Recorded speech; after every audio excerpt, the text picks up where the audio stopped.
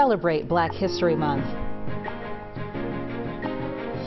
This morning, we're also honoring the legacy of Black veterans. CBS News Philadelphia reporter Wakisha Bailey met two World War II veterans, one black, one white, who met decades later and developed a deep friendship.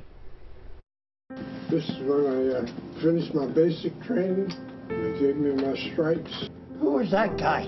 Two hometown heroes here inside the ACES Veterans Museum in Germantown. Gun ho.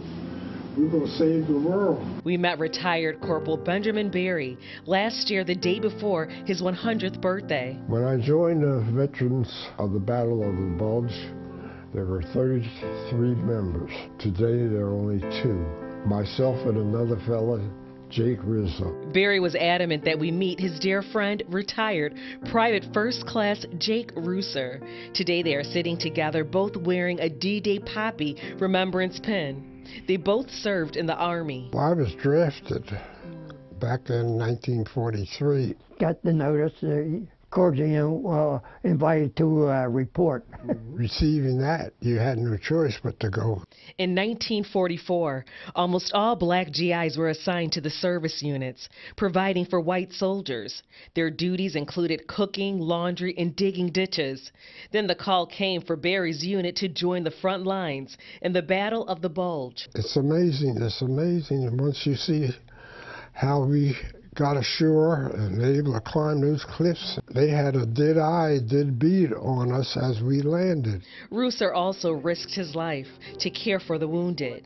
But the seriously wounded, instead of leaving them lay there, we go out and pick them up and bring them back to get medical treatment. Barry was one of more than 2,500 black soldiers who fought alongside white soldiers during Hitler's last major offensive campaign on the Western Front. Now, almost 80 years later, the two became dear friends as members of the Delaware Valley chapter of the Battle of the Bulge Association.